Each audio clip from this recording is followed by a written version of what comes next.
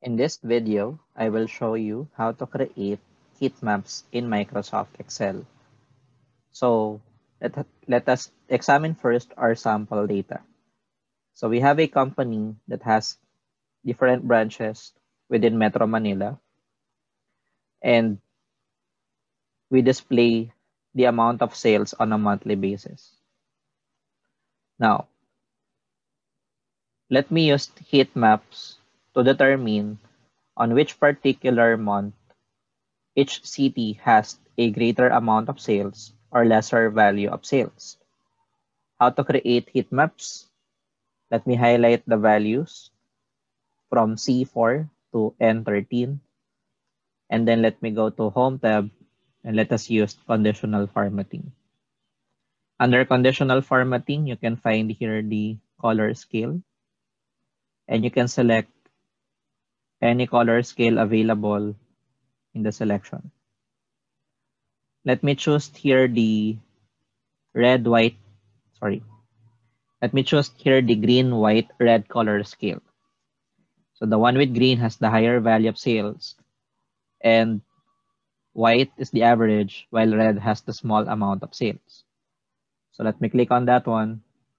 And as you can see, Excel generates heat maps on this area. Now, to make this more neat, we can actually remove the figures on these heat maps. But the problem here is this. When you try to delete the value of the cell, Excel will also remove the format of that cell. And we don't want to happen in this table. In order to remove the values without removing the format, let me highlight this area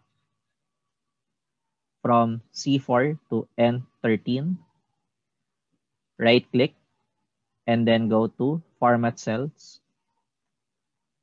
And under Format Cells, let me just go to Custom tab, and then for the general or type, let me type 3 semicolon. When you type 3 semicolon, Excel will hide the values of the cell while retaining the format for that cell. So click OK button. Now here is your heat maps determining the total sales per month per city or per branch of your company.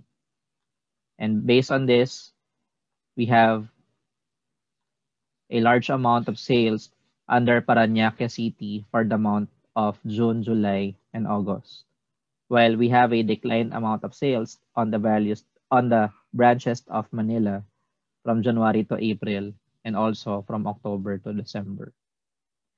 When you double click on the cell, the value is still available.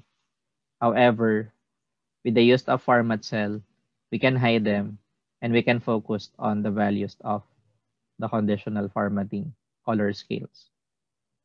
And that is how we can create heat maps in Microsoft Excel.